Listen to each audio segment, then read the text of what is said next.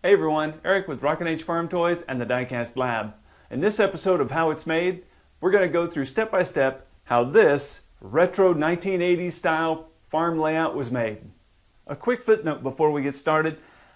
Everything I'm going to describe about this layout here is just a general overview. If you want specifics and step-by-step lessons on how to make this exact layout, join diecastlab.com. That's where I have every lesson. I filmed the entire process and then broke it down into chunks so anyone, whether you have a lot of skill or no skill, you can follow along and make a layout just as you've seen here, or you can take those skills and apply them to make an entirely different layout, as those skills are transferable. Even many of the builds here you see may not be these specific builds, but end-dump trucks and how to make custom trucks of all sorts. Also, diecastlab.com is where you can find all that in step-by-step lessons. If you're not from Kansas, this would be a typical scene in the 80s, actually even now, present day, where the farmers are just now, they're beginning to open up the fields. Harvest is just beginning. The harvesters are arriving in a central location or a place where they can park all their equipment just as you see, and they're going to unload, and then harvest is going to turn loose. In a lot of different towns, you would see scenes just like this in rural elevators, fairgrounds, different places where there's a lot of area, and local officials allow the harvesters to park their equipment until they're ready to leave in a few weeks. So this is kind of what I had in my imagination. If you're familiar with Kansas, I was thinking of someplace west of Great Bend and along K96. This would be a page right out of that book. As to what you would see. A little bit about the layout itself. The layout is 4 by 6 feet. This is styrofoam board. I bought it at a local hardware store. You can buy this at any hardware store in the insulation section. The white gravel you see is actually gravel from underneath my building. My building is setting on crushed concrete, so I sifted some of the fines out. I laid gray house paint down and then sifted the fines over top of the gray house paint, and that's how it sticks to the board. Same way down here in the grass, that's brown house paint. It was just mist tint at the local hardware store. I bought it for $5 for the quart, and then I sprinkled, or once it was dry, I put static grass on top of the Gorilla Glue. This is a medium and a dark 4mm static grass mixed together. In the road ditch, a 7mm static grass, just to give it a little more length. This is supposed to represent something that's been mowed in preparation for the harvesters arriving. The blacktop I'm particularly excited about because it exceeded my expectations. I really didn't plan on it turning out the way it did, and I really loved the result. So basically what I did here, I took foam board left over from one of my kids' science projects. I cut that to the size I wanted to make it look like a typical highway width here in Kansas, and then I sprayed black textured spray paint on top of that. It does have a rough texture, but not too rough. It's really kind of cool, and it looks just like any kind of blacktop out here in western Kansas. The wheat field right here, if I didn't mention it, is 4mm and 7mm dried grass. So that's static grass. Total cost of materials just to build the layout is less than $100. That does not include the custom building, which is repurposed from another layout I have. And it does not include the scale, which is 3D printed, nor the probe, which actually isn't even period correct because you wouldn't have had a hydraulic probe at this point in history. You would have had a teenager with one of the brass probes out there sticking it in the wheat, standing on the dock. The elevator over there where the truck is dumping is masonite, along with the backdrop is also masonite, and the silos are PVC pipe with a 1x2 on top of it glued down. And then the windows, I found an image online, copied it and pasted it into Microsoft Publisher, and then made the decals right here at my house. As for the machinery, we'll start with the newest additions to my collection here. What you see here is a pair of 3D printed L2s and a pair of M2s. These were bought from AccuScale Custom Farm Toys. I actually bought this one assembled, and then these three are kits I had purchased previously. I ended up buying this one because I wanted to make sure I was putting the rest of them together correctly. I paid $225 for this one, and that was from AccuScale Farm Toys, and then I bought the kits separately. A couple of things about the Gleaners. One, basically the only parts that move are the feeder house does raise up and down, the flaps will flip up, the bubble up auger does raise, and then the unloading tube will swing out. Other than that, the wheels are in a fixed position, which doesn't bother me because this is just going to stay here. I'm not going to actually play with any of this. I might move it around, but that's all I'm going to do with it. This was staged this way as the farmer's opening up his field, and then we have another one coming into the field, and then the two following it behind. You'll notice on the layout here, you're going to say, Eric, that's not a very big wheat field. Why not? Well, because I wanted to stage everything just as you see it here, as these guys are coming down the road, and then they're opening up the field. Now, this is left to the imagination to make the field or appear bigger when it actually isn't. So for the purpose that and the staging that I have it works just perfectly. As for the trucks in this particular layout, this is a Diecast Promotion C65. This was just released December of 2020. The hoods open up, which is really cool, and the beds raise. This is a 16-foot bed on this tandem, which I don't particularly care for, but hey, we have a good-looking tandem, and that's awesome. These are $65 online. This is a Neo, now an Advantage Diecast C65. This came with a flat bed and single axle configuration. I went ahead and put my own 3D printed bed. This is a 16-footer, just like you see on the tandem. This is for sale in my online store at rockinhfarmtoys.com. There are two other Neos following that coming down the road, and they go with these combines. This C60 right here is a Greenlight C60. I actually bought a couple of these for the wheels just so I could make another tandem. This has a 16-foot stake type bed along with a hoist. All of that can be purchased in the Rockin H store as well. This was actually a Coke truck that I used acetone to wipe the logo off because I really like the white and the red together for this period of time. This looks really cool. So just wipe that logo off the Coke truck. Next in order of purchase history, this is the John Deere crew. I've had these for a few years now.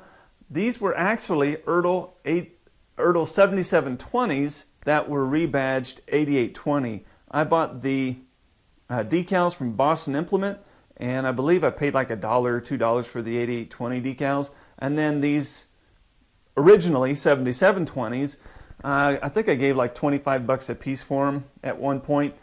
These are getting harder to find, at least the yellow top ones. There's some green top ones out if you'd rather have that variety or that version of combine. You'll notice these are pretty dusty because, well, they've been sitting here in the lab quite a while. Other than the decals, these are stock. Behind it is a Donahue combine trailer. A friend and I, we teamed up and had this 3D printed. This is for sale in the Rockin H store. I had a vintage Donahue combine trailer brochure, and the measurements were basically there, so we just had our designer make it from what we saw in the brochure. These Brigadiers, I found these all over eBay, paying anywhere from $20 to about $35 for them, and in various states of repair. Some were brand new, some had been played with or used, and they also feature a 16-foot stake type bed. You'll notice a little something different about this bed. One, it's painted a different color, but two, this one, which I showed you just a minute ago, does not have the 12-inch extension, which was an option for this particular bed, and this one does. So this one has the 12-inch extension, while the other one doesn't. These are setting on top-shelf replicas Ford frames, the L9000. At one time, you could buy those for like 10 bucks or $15 a piece, and I'd bought cases of them just to reuse the frames and the wheels because I liked the style of wheels they had. A really great looking wheel for the time, and then the frames made it perfect to put these C65 or these Brigadiers on. One thing about the Brigadiers though, if you're buying the diecast version, these are 1/60th scale, not 1/64th, so they are just a little bit bigger than than everything else on the board. Some of these have handmade bumpers, some of them don't. The fuel tanks here are 3D printed, and these are also for sale in the Rockin H store. This older Brigadier here I got from a guy in a trade of some sort. I've had this for a very long time. It doesn't even have cab glass. It is diecast. I don't even know what brand that is. It's setting on a Diecast Promotions frame that was been stretched out long ago. It's got diecast round tanks and then a handmade bed out of styrene. This is board and batten, if you know what that is, and then some 3D accessories. One thing I added to all of these trucks here is the exhaust, which is just aluminum pipe in a pipe, and that's how I made the exhaust on all 5 of these trucks. Next, we have a crew of New Hollands arriving to this yard. These really aren't period correct. I think these are 90s models, 90s vintage combines. I don't recall, but they're TR97s and some 98s. They are on the layout because I think they look cool, and someday if I ever get Massey Fergusons, I'll go ahead and put Masseys out here, but until then the TRs are going to stay. The combine trailers, these are prior to my 3D printed version over there. These are all handmade out of brass. They're actually a little smaller than the Donahues. Nevertheless, those stay because I handmade them. The trucks pulling those, these are International S-Series trucks. These are Ertls. You'll notice something similar between these and the Brigadiers is they're setting on the same L9000 top shelf replicas frame that's been stretched out. This is an MA22 bed, which is for sale in my store. It features a diamond logo. This print sheet is actually available for subscribers to the Diecast Lab. You can download this and print these as you wish, the diamond decals. A couple of other models that I put out here on layout. This is a replica of my grandfather's C60 Chevrolet. I spent many a summer delivering wheat in Gorham, Ellis, and Russell, Kansas. Just a lot of memories of this, so I had to make a replica of it. Little funny story about this. You might be wondering what this is up here. He didn't have rollover tarps on either one of his trucks, so he had a 2x6 in the stakes up here at the top, and then if you recall what plaster and lath is, he took the lath and nailed it to that 2x6, and they were like an inch space or something. And then that was to break up the wind, so as he's going down the road he wouldn't lose wheat, or maybe as much wheat. Anyways, had to include that detail on Grandpa's truck. Had this old International Paystar out here. Just got it out there because it looks kind of cool. This is a client rig, a replica, and it just really fits this scene so well because it's a 359. And then we have this C60 Chevrolet. This is a Diecast Promotions truck. The reason it's out here is I did an experiment where I put an aftermarket 18-foot bed without altering the stock mounting frame and the rest of the working components of the truck. So there's actually a video, and you can find it right here on my channel, on how to take an 18-foot bed and mount it to a stock truck without a whole lot of effort. It's kind of cool. Over here we have a vintage truck unloading in the elevator. This is another Diecast Promotions truck that I wanted to practice putting a longer bed on just for fun, so I stretched it out and put a 22-foot bed on it. Finally, we have our IH crew. This is 3 1480s that started out as International 1460s. This was a number of years ago already, where you could buy 1460s for like $15 a piece. They were really, really cheap, and it was awesome. Well, I didn't want a 1460 in my crew. I wanted 1480s. So, again, going to Boston Implement, I could get decals and take the old ones off and put new ones on. Job done. I did go ahead and add slightly bigger tires to it. These came from Moore's Farm Toys. What sizes are they? I can't tell you. I emailed Jeff and said, I need tires for these 1480s. He asked me, what size do you want? I said, I don't know. Send me some that look good on a 1480. So that's what I ended up with there. Painted the wheels IH white. They're setting on A-frame combine trailers. I actually saw this combine trailer in Kiowa, Kansas, on the south side of town, on the west side of the road. There's a whole bunch of these for sale from years gone by. Somebody quit using this trailer. They were tandem axle down in Kiowa. Anyways, driving by, I told my wife to stop so we could take pictures and get some measurements, and then I basically replicated that trailer from this axle forward. This is a rough design. These are all these are handmade out of brass. The trucks are Diecast Promotions IH cab overs. You can't actually buy this color scheme anymore. This is an old color scheme that's been retired for some time. I made these probably 6 or 7 years ago. So anyways, you can't buy these anymore. I did swap out the rear wheels for 2-hole buds because I like that for this era of truck better. Left the chromes on the front. Everything else is stock except for I did stretch out the frame and put this 20-foot box on it. If I had to do it over again and put a 22-foot box versus the 20 on it, I think it'd look a little better than the 20, even though it's not that much longer. The end gate does come out, so you can slide the header in. Back in the day, this is the way they would haul their headers a lot of times. These are 30-foot heads off of a case tractor that I had picked up at a toy show somewhere, and in a bargain bin, I picked up whatever he had and bought them for a song and stuck them in the back so you'd have a 30-foot header for the 1480.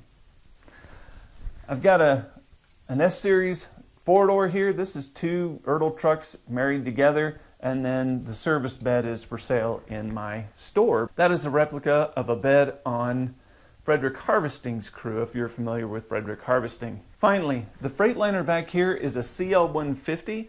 That is a 3D printed cab from Truckin' Little. It's a day cab version, and I bought the sleeper from King's Custom Farm Toys online and put those two together to make a replica of another truck for a guy here in Kansas.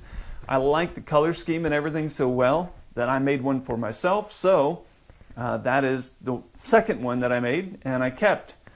The decals I printed here in-house. I had a graphic artist do the artwork for me, and then I resized them and stuck them on there. The whole thing sitting on a Diecast Promotions frame, so it matches up to the trailer it's pulling very well. If you have any other questions about things you've seen here, don't hesitate to ask. Leave them in the comments and I'll be happy to share with you what I know.